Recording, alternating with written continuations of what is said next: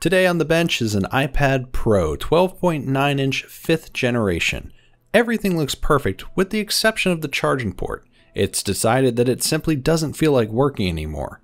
I've got a brand new charging port and I'm going to walk you through replacing it. So let's get this slab of glass and aluminum over to the heating pad.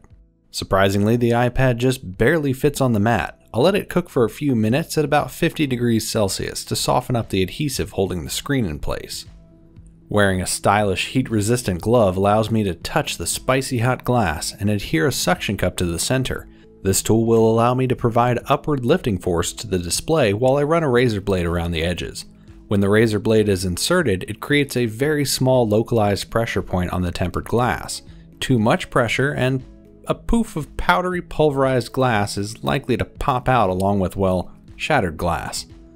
By using a suction cup, I can redistribute some of that pressure, while also keeping the glass from resealing itself on the adhesive.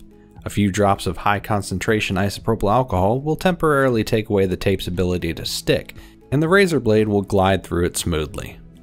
While this iPad technically opens like a book, don't get too excited and tear it open like a fresh novel. There is a wonderful little ribbon flex that connects near the front-facing camera assembly. This U-shaped ribbon design is smart because it completely removes the risk of being creased and damaged, but it also makes it infinitely weaker to lifting stresses. Pull too far and this will tear like paper. 2 Phillips screws keep the connector firmly planted under this tiny aluminum shield. Because we can't lift the display up further than this, it helps if you have a short driver, otherwise you'll be accessing the screws at an uncomfortable angle. The Lego style connector can be popped free with some pointy tweezers or a spudger. Remember, the battery hasn't been disconnected yet and shorting things is still possible. Once free, the display can be lifted up to the full 45-degree tilt. You don't want to lift it further than this. We've got to disconnect the battery and these display ribbons in that order. First, we'll peel off this absolutely silly large graphite thermal pad that covers the entire board. This reveals even more graphite stickers below. Disconnecting the battery is as simple as removing the single Phillips screw. Just above that connector is a shield holding some display ribbons down. That shield is held in with 2 more screws. Once removed, you can use pointy tweezers to pop the connectors up from the board. In theory, you don't need to fully remove the screen for this repair, but I'll be redoing all the adhesive, so the display needs to go. Down to the bottom of the device is a large aluminum shield shaped vaguely like the state of New Mexico, if turned on its side. It's held in with 5 more screws. Really nice of Apple to not mix screw types between Phillips and Tri-Wings on this one. With the shield removed, I can disconnect the last 2 display ribbons from the board.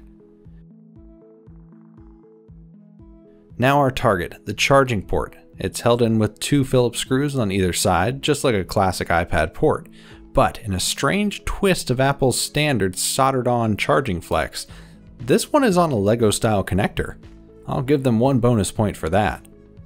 This connector is not only beefy, but it's held down by some adhesive as well. They really don't want this thing to move. I'll slip my replacement port into the slot left on the frame and make sure the ribbon connects properly. Now the 2 retaining screws can be installed. After replacing the adhesive around the frame, it's time for some reassembly. I'll get the display ribbons reconnected near the charging port and tighten down the shield. During this exciting process, I'll take a second to ask you to subscribe and comment down below if you enjoyed this video or found it helpful. Also, a big thanks to my supporter over on Patreon, the other Chris. We could change that supporter into supporters with your help. 2 more display ribbons near the battery are reconnected, and their shield tightened down with those 2 screws.